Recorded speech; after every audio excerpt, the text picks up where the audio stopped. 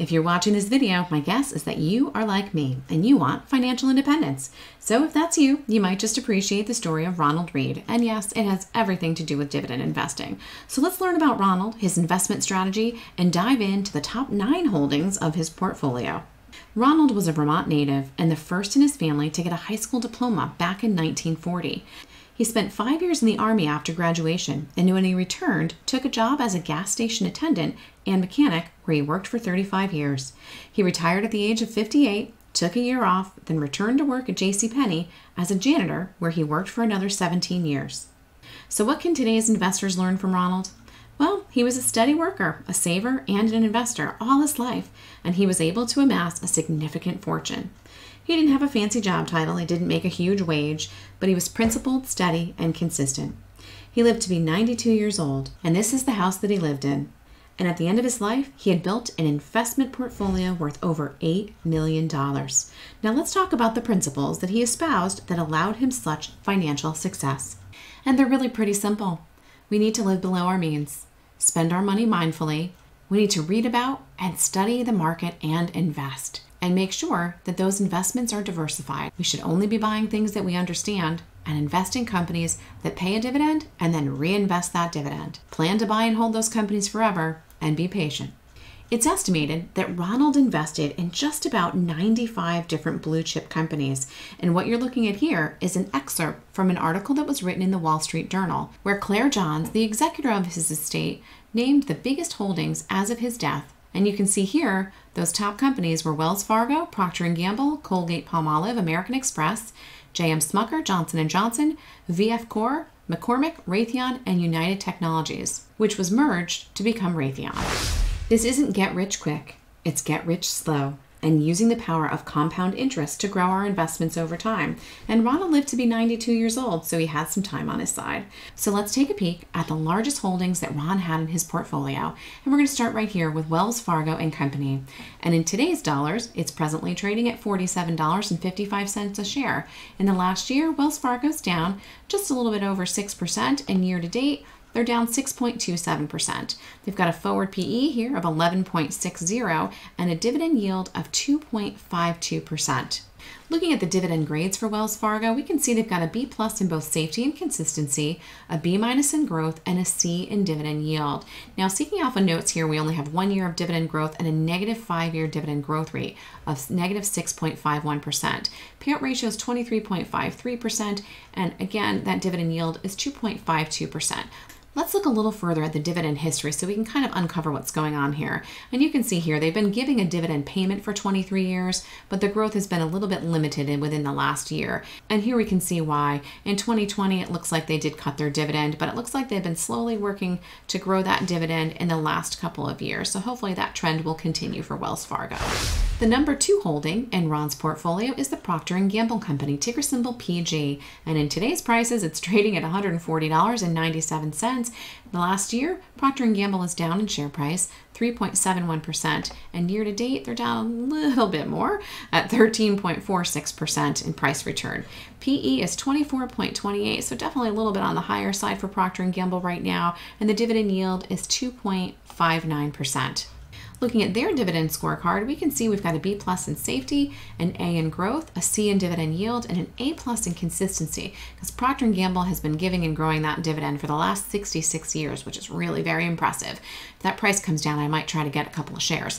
The 5-year dividend growth rate for Procter & Gamble is 5.68%. Payout ratio is a little on the higher side at 61.81%, and the dividend yield is 2.59%. Next up, and in the number 3 spot for Ron's portfolio, is the Colgate-Palmolive Company. In the last year, they're down 4.39% on the price return, and year to date, they're down 11.85%, almost 12% on price. Looking at the PE, this one's also a little on the higher side at 25.04, and the dividend yield is 2.52. In terms of the dividend scorecard, we can see we've got a B in dividend safety, an A+ in both growth and consistency, and a C in dividend yield. We've got 59 years of dividend growth, a 5-year dividend growth rate of 3.19%, and a payout ratio also a little on the higher side, but again, we've been given this dividend for 59 years at 61.54% and a 2.52% dividend yield. The number 4 spot in Ronald Read's portfolio is the American Express Company, ticker symbol AXP, trading at $154.89. You can see the last year they're down 14.57%. Year to date, they're down 7.92%. They've got a forward PE a little bit more palatable than the rest at 15.58%, and a dividend yield which is definitely on the lower side at 1.34, and I believe is the lowest of the companies that we're looking at today. Dividend grades overall, we've got an A- in both safety and consistency, a B+ in growth, and a D- in dividend yield. Here we're looking at 1 year of dividend growth, so we're going to dig in a little further in just a moment and see what's going on here with American Express. We've got a nice 5-year dividend growth rate of 8.72%, payout ratio is only 20%, and the dividend yield, again, on the lighter side at 1.34%. Looking at the dividend history, we can see that they've been giving this dividend payment for the last 33 years, but have only got 1 year of documented dividend growth. But expanding this to look at the last 10 years, let's take a little bit of a deeper dive here. And let's look at the year 2020, and we were giving 43 cents a share, and that kind of remained flat for 2020 and 2021 into 2022, and now in the last couple of quarters we have actually increased the dividend. The J.M. Smucker Company, ticker symbol SJM, trading at $142.61, is actually up in the last year by 13.11%, and year to date they're up 4.25%. They've got a PE of 16.75. The dividend yield is 2.86. And looking at the dividend scorecard for J.M. Smucker Company, we can see we've got some pretty strong grades. We've got an A in both safety and consistency, an A- in growth, and a C+ in dividend yield. Again, yields are on the lower side for some of these companies, and this one's just at 2.86%. We've got 20 years of dividend growth, a 5-year dividend growth rate of 5.61%, and the payout ratio is 46.07%. Johnson & Johnson, ticker symbol J&J, trading at $169.25 right about now. In the last year, they're up 3.8%. Year to date, we can see they're down 1.33%. They got a PE of just 16.85 and a dividend yield of 2.67 right now. And we all know Johnson & Johnson's got a pretty impressive scorecard. They were almost a straight A. They've got an A- in safety, an A+ in both growth and consistency, and a B+ in dividend yield. And Johnson & Johnson's a heavy hitter. We got 59 years of dividend growth here. 5-year dividend growth rate of 5.95%, payout ratio is 44.06%, and they've got a dividend yield of 2.67%. Just 3 more companies to look at, and this next one is the VF Corporation, ticker symbol VFC. In the last year, wow, are they down on share price? Almost 56%, and year to date, it looks like just almost 55%. The PE is only 13.81, and obviously with a huge drop this year in share price, we see that that dividend yield has definitely skyrocketed, and this is the highest among the companies that we're looking at today at 6.12%.